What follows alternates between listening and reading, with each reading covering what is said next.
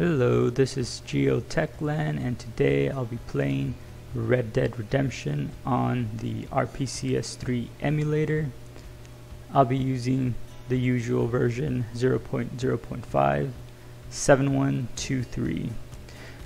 Now this video is actually going to be pretty brief because I was testing it out and I really couldn't make it past one of the scenes there, so I'll show you guys exactly where. But yeah, and I'll get into a little bit more about that. But before, of course, let me show you the settings I'm using. And for the most part, I use the default settings, except using Vulkan, the Vulkan API. Obviously, the system to English or from Japanese to English. And then on here, I'm using the performance overlay, which is very neat. This is something that's been here already for a while. I just haven't really taken advantage of it. Alright, so let's get started here. And just to guys give you an idea, there hasn't been really any noticeable improvements from the last video I did on this game a month ago, I believe. And it keeps getting frozen after the first clip where I'm walking to the bar. Like, it just really does not let me get past it, so I really can't show you that much footage here. And so I guess overall you could argue, I don't want to say that the emulator itself has regressed. It could just be AMD's latest drivers, which I think I'm using like 18.7.1.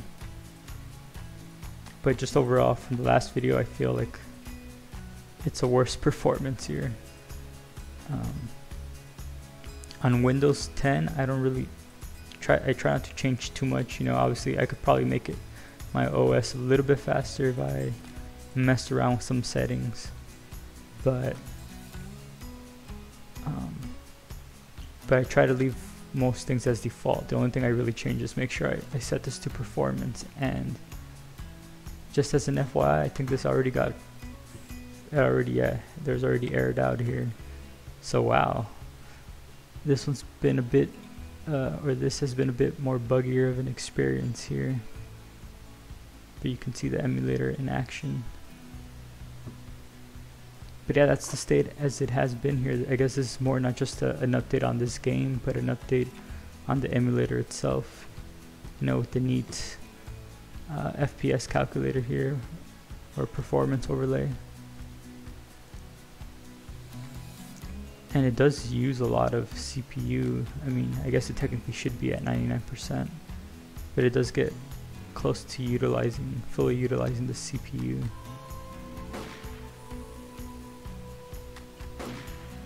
Of course, this gets 30 FPS because it's just the intro scenes.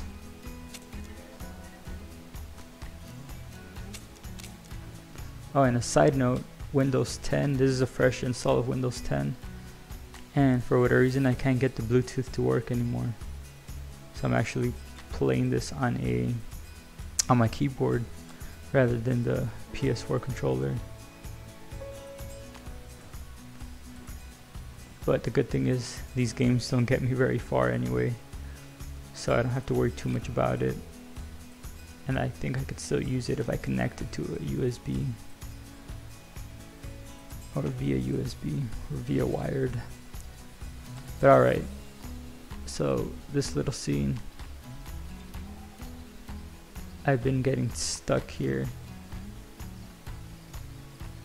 just as I'm walking, so I'll probably end the video whenever I get stuck, just to make sure you guys get a good idea of this game's performance here. So again, visually it still looks pretty much the same weird glitches, very subtle glitches that you don't really notice. But yeah, this going to the bar, I haven't been able to make it to that X again. That's been the experience for me so far. And it would get stuck around here before, it's just not to this degree. Maybe the first video I made, it wouldn't let me get past it. Alright, and there you go, it got frozen. So that's been my experience here so far. Again, you'll probably get a completely different experience on an NVIDIA GPU, so just keep that in mind that I'm using AMD here and its driver. So you know, if you want to see just how good this game can perform, there's probably NVIDIA videos about this game, and eventually I do want to get an NVIDIA GPU just so I can have 2 GPUs to test, but that's probably going to be a long way from now. But other than that, guys, I just wanted to give you this quick preview, or I guess showcase here of how this is performing after a month from my last video. If you found the video helpful, please like, share, subscribe, and I'll see you in the next one.